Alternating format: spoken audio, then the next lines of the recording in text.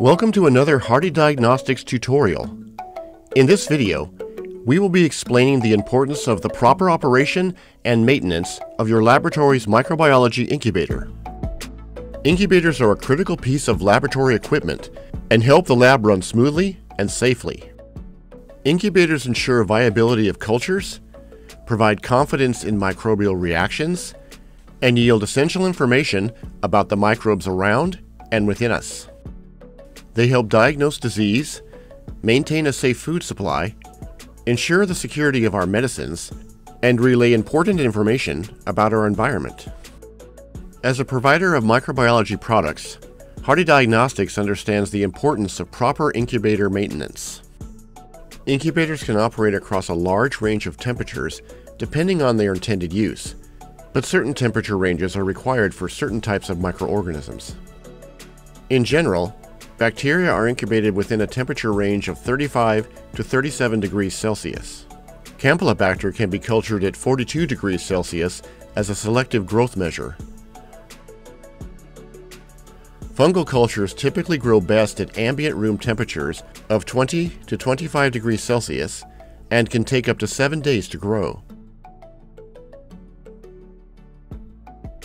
Maintaining the temperature of the incubator by maintaining a temperature log is essential for successful incubation. Liquid in-glass thermometers, or digital spot check thermometers, work best for incubator use due to their high accuracy and precision. In addition to temperature, it is important to maintain the humidity of the incubator to ensure the environment is optimal for microbial growth and to prevent culture plates from drying out too quickly. A relative humidity level of 90 to 95% is ideal for aerobic incubators.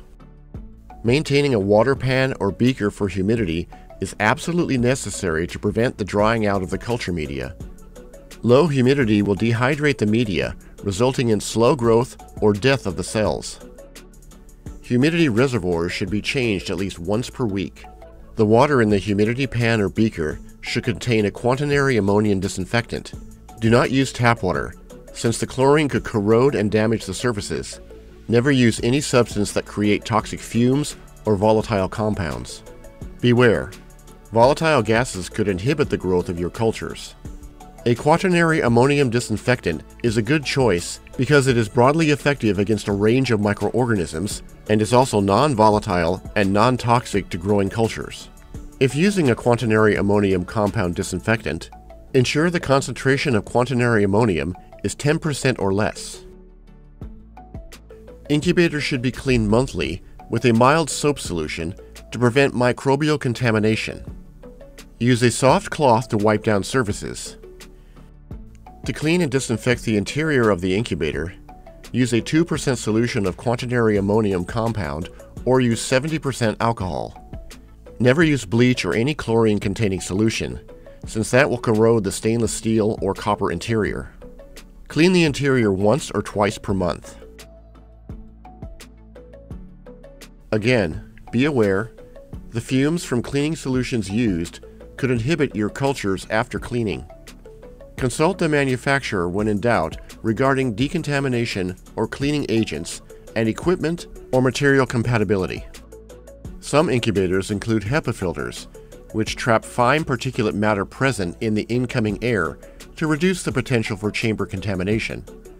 Filters should be replaced every 6 months to 1 year. Capnophilic or CO2-loving organisms, such as Haemophilus influenza, Mycobacterium tuberculosis, or Neisseria gonorrhoeae, require higher levels of carbon dioxide than that found in ambient air. In these cases, incubate cultures in an elevated CO2 environment using a CO2 incubator. The CO2 concentration in a microbial CO2 incubator is typically 5%. To hook up the CO2 incubator to a CO2 source, attach the CO2 regulator to a medical-grade CO2 cylinder.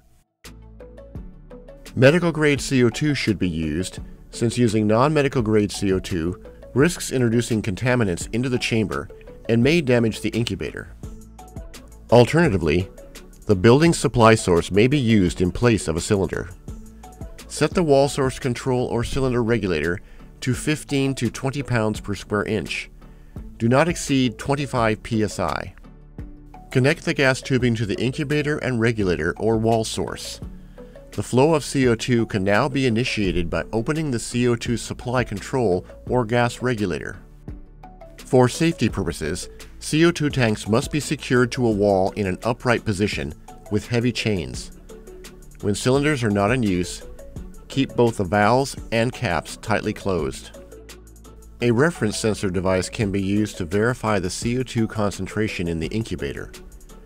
For best CO2 accuracy, use a calibrated digital gas analyzer with sample tubing that can be connected to the incubator's external CO2 sample port. Because a normal room contains anywhere from 100 to 1,000 microorganisms per cubic meter, it is vitally important that the area surrounding the incubator be kept clean. Never store items on top of the incubator, since they can collect dust and prevent you from cleaning the top surface. This could cause contaminants to enter your incubator every time you open the door. Make sure that the room air vents are not blowing towards the incubator, which could increase the chance of contaminating your cultures. Redirect the vents away from the incubator door. As for the integrity of your incubator door and chamber, be sure to check the door gasket at least monthly for cracks or deterioration. Thank you for watching our tutorial on incubators. You can find dozens of other free laboratory tutorials on our YouTube channel. Be sure to subscribe and click the bell for notifications of new tutorials as they are released. Hardy Diagnostics is your complete microbiology supplier and has been offering laboratorians a culture of service for over 40 years. To learn more about Hardy Diagnostics and the products we offer, visit us at HardyDiagnostics.com.